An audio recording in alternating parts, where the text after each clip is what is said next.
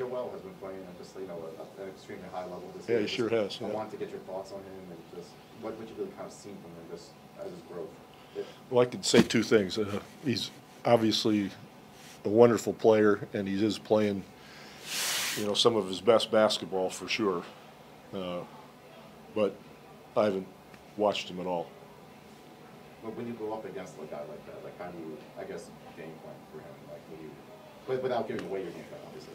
Well, I don't think our game plan is going to amaze anybody. Everybody tries to guard him, front him, double team him,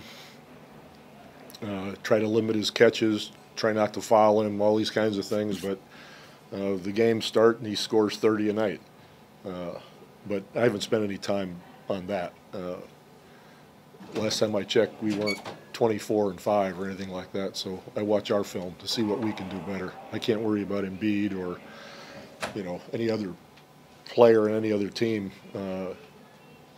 It'll do us a lot more good for us to do what we do better with our young guys and just trying to develop them. So that's where our emphasis really.